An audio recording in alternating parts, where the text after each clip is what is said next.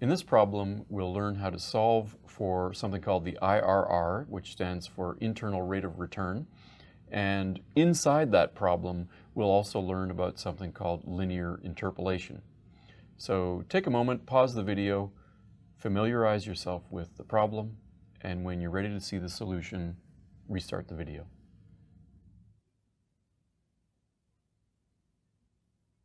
So I'll start this problem the same way I like to start most engineering economics problems, and that is with a cash flow diagram. So we learned in the problem that our timeline for this problem is 6 years. 1, 2, 3, 4, 5, 6.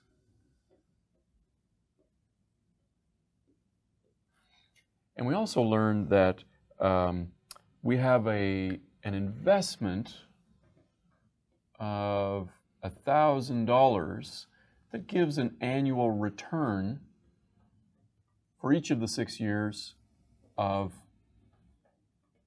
$200. And by this point in this course, we should be able to recognize right away that our $200 is an annuity and that the $1,000 is a P, or present worth. Usually, what happens in an engineering economics problem is that we're given an A and an interest rate and asked to solve for P, or we're given a P and an interest rate and asked to solve for A. In questions where we're asked to find the internal rate of return for a project or an investment, really what the question is asking is for us to find the I. Right, so in this particular problem, they actually ask us to find the internal rate of return. And all it is I already have an A, I have a P. What is the value of I that creates that equivalence that we've talked about in this course before? So how do I make $1,000 today, or time t equal to 0, equal to a $200 annuity for 6 time periods? Right? So remember, our n here is equal to 6. Well, most of the time we would write our equation something like this, where the present value is equal to the value of the annuity times the P given A factor for some interest rate for some number of periods. For this particular problem, we would write it like this. $1,000 for our P is equal to our A of $200 times the P given A factor at some I, and I'll call this I star because we don't know what it is, and our number of years is 6. Now, rearranging this problem, I divide both sides by 200, I end up with 5 as being equal to the compound interest factor that solves the problem. And getting to this point is quite simple. Solving for the value of I is not necessarily so simple. As you may notice on the inside cover of your textbook or in the text itself, when you look at the different formulas for compound interest factors, the value of I inside those formulas cannot be solved explicitly. So it forces us to use other methods like trial and error, things like that, to come up with a value of I that makes the P given A factor for n equal to 6 exactly equal to 5. The way we'll approach this problem is to use a technique called linear interpolation. So if I look in the back of my engineering economics textbook and I look through the interest tables, right, I'm looking at different interest values, I can find something that is pretty close. So if I search through the tables, I can find a P given A factor for the 6% interest table for n equal to 6. I can find a factor that's equal to 4.9172. And if I look in the 5% table, for n equal to 6, I can find a factor that's equal to 5.0756. And remember, I'm trying to find a compound interest factor that exactly equals 5. So I can conclude from the values taken from these two interest tables that the I star, the I I'm looking for that solves this problem, is somewhere between 6% and 5%. Now, if I look at these two numbers, they're both about the same amount away from a value of 5. So if I wanted to be bold and make a guess, I could say, well, you know what? Probably I'm going to end up with a value somewhere around, let's say, 5.5, or halfway between 5 and 6, as the value that gives me something close to 5. That would just be an intuitive guess. But we can use a technique that assumes a linear relationship between our interest rate and the value of the compound interest factor. And this is called linear interpolation.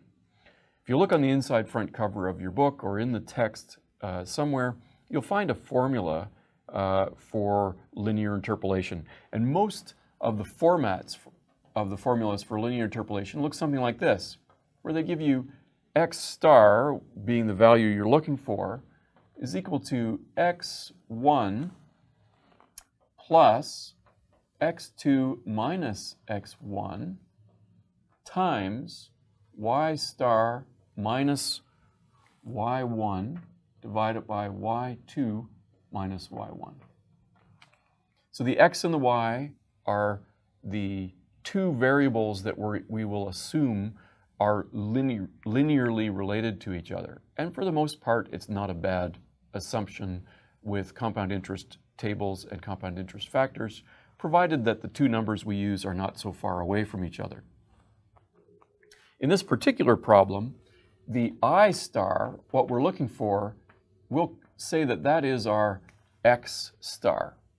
And what that means is that the x's become the interest rates that we have over here. So our x1, let's choose x1 as our 6%. So we'll do it like this. And the corresponding y1 becomes the compound interest factor that resulted from using an interest rate of 6%, which is, in this case, the 4.9172. Similarly, the x2 becomes my 5% interest. My y2 becomes the value of the compound interest factor when I use the 5% table.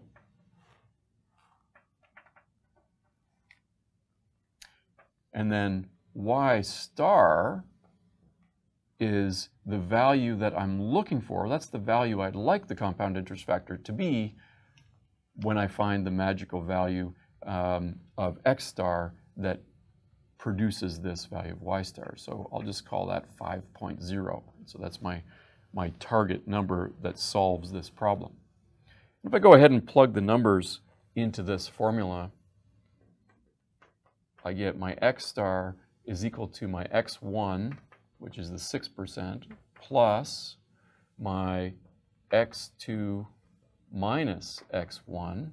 Note that this will actually give me a negative number, but it doesn't matter. In fact, you can flip these two y1, y2, x2, x1, x2, flip them around and you will get the same answer.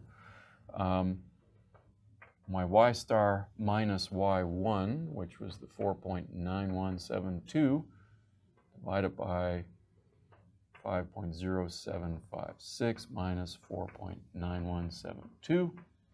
If you pause for a moment to think about this, what this part of the formula is doing is saying how far along the complete range between y2 and y1 is my target. So you can think of that, how far, what percentage of the way along the range am I? And then take that same percentage and multiply it by the x range, which will give me a linearly proportional amount of change in x to my change in y.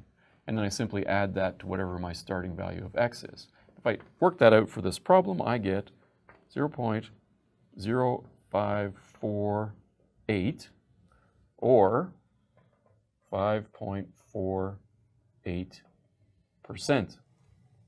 So you can see our initial guess just by looking at these numbers of somewhere around 5.5 in fact ends up being pretty close to the answer we get using linear interpolation. So this problem explains how we solve for the I, called the IRR, using the technique of linear interpolation.